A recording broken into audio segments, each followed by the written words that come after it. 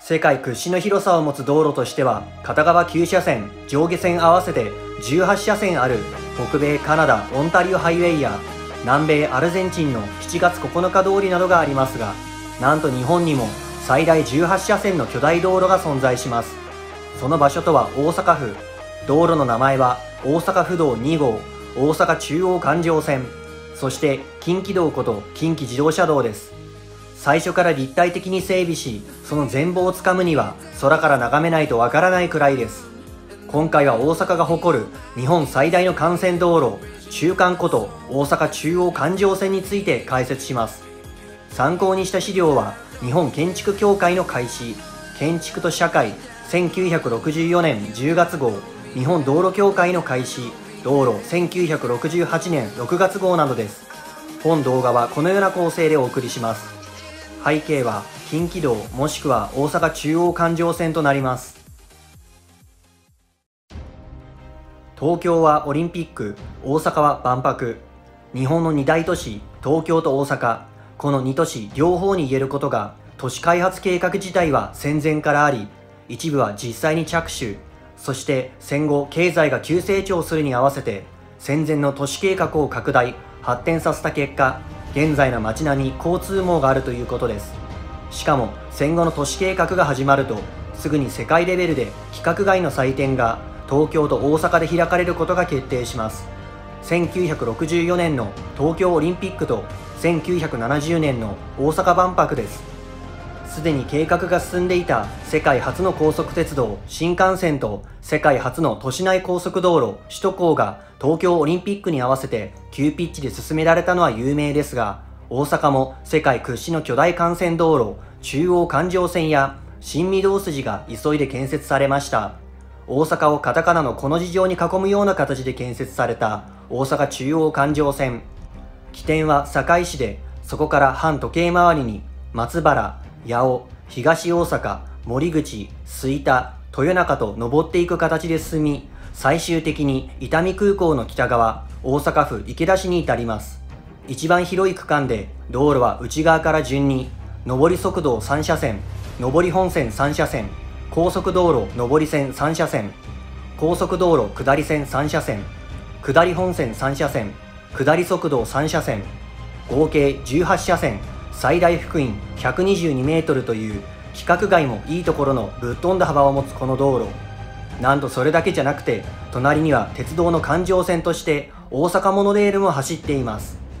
こちらはまだ一部しか開通していないため、現在近鉄大阪線の雨竜堂駅までが延伸工事中です。大正時代を起源とする大阪の道路計画。東京の道路計画の大部分が大正時代に起きた関東大震災による震災復興計画を起源としていることは、東京都心の爆走道路で解説した通りですが、大阪も同じでした。時は1926年、大正15年、大阪府は旧都市計画法に基づいた大阪都市計画事業を政府に提出します。この計画の中に十大放射路線計画という産業道路建設計画が盛り込まれており、現在の大阪の幹線道路網はこの計画をもとに発展します。一例を挙げると、大阪と神戸をつなぐ大幹線である国道43号が戦前の十大放射路線計画に盛り込まれています。戦前から世界最大の都市東京よりもはるかに発展していた大都会大阪に、戦後片側5車線もの広大な道路が建設できたのは、戦前戦時中から用地の確保をしていたからです。なお当初5車線あった道路は様々な理由から現在は片側3車線に減らされています。大阪府は昭和初期から昭和14年までの間に整備を行い、戦後の大阪はそれら10本の道路で発展を遂げますが、道路の混雑は限界に達していました。戦後の東京中心の資本集中などもあって、どんどん経済格差が広がる大阪。混乱した道路の改善だけでなく、大胆な道路計画で街並みや経済までも変えてしまおうと、阪神工業地帯の経済発展を武器に大阪府は攻めに出ます。それが戦前の十大放射路線計画を叩き台に、1960年に策定された十大放射三環状線計画です。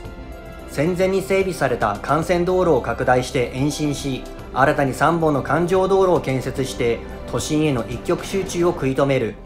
さらにイギリスにおける大ロンドン計画緑地帯構想を学び、戦前からの服部、鶴見、久宝寺、大泉といった防空緑地計画も組み合わせて無計画に進む都市開発を一旦整理するなど、内容からして道路計画というよりは総合的な都市計画を策定しました。中でもぶっ飛んだ規模で整備されたのが新御堂筋と大阪中央環状線でした。幅120メートルの環状道路で大阪を変える。かくして1942年より大阪府吹田市と池田市から順に建設が始まった中央環状線。そこへ強烈な追い風がやってきます。大阪万博です。1963年より候補地の選定が始まり、1965年に大阪の千里丘陵での開催が決まった万博。物議を醸すレベルで政府、大阪府、大阪市、民間企業の全勢力をもって世界史上規格外の規模の万国博覧会を開催。入場者数は当然世界でダントツの1位。そして世界史上初の黒字開催。何から何までぶっ飛んだ規模の祭典を裁くには、大阪市内の交通は新御堂筋、大阪府内や全国各地からの自動車は中央環状線が裁かなくてはいけなくなりました。もちろん大前提は大阪の経済発展のための道路整備です。伊丹空港、千里ニュータウン、万博会場にもなった千里丘陵、北大阪流通団地、鶴見、久宝寺、大泉といった大規模都市公園を円滑につなぐために、中央環状線は幹線道路24路線との交差点は全て立体交差。そして道路の中央は日本道路公団と連携して最初から高速道路をセットで計画。万博開催に合わせて北部は最優先で建設。歩行者の安全もしっかり考慮。道路の幅を最大120メートルに決めたのも、1980年の1日あたりの交通量が北部4万台、東部16万台、南部で5万台と予測してでの結果です。そのため場所によって道路の幅が変わっており、北部区間である千里の方は30から60メートル、東部区間で市街化が進んでいた門真、森口、摂津は60メートル、まだ市街化が発展途上であった東大阪八尾は幅38メートルの公園付きの120メートル、南部は37から50メートルで計画されました。ただ道路自体はかなりの成果を上げたものの、公園については予算不足で計画通りにはいきませんでした。大阪の郊外に第2の御堂筋を建設。大阪を代表するメインストリート、御堂筋。戦前の大阪市が完成させた非常に美しい大通りですが、これと同じようなメインストリートを大阪の郊外にもう一本建設して、緑ある豊かな繁華街にしようとして建設されたのが大阪中央環状線でした。道路幅が100メートル以上あるところは高速道路を片方に寄せて空間を作り、今後有効活用できるようにもしています。結果的に環状道路としては大成功を収めた中央環状線ですが、それ以上発展することはありませんでした。中央環状線とセットで計画されていた大阪モノレールが今も途中までしか完成しておらず、延伸に慎重なのは予想通り沿道が発展しなかったというのもあります。それでも大阪中央環状線がもたらした効果は大きいです。1980年の段階でも毎年710億円の効果が出ているとの試算もあります。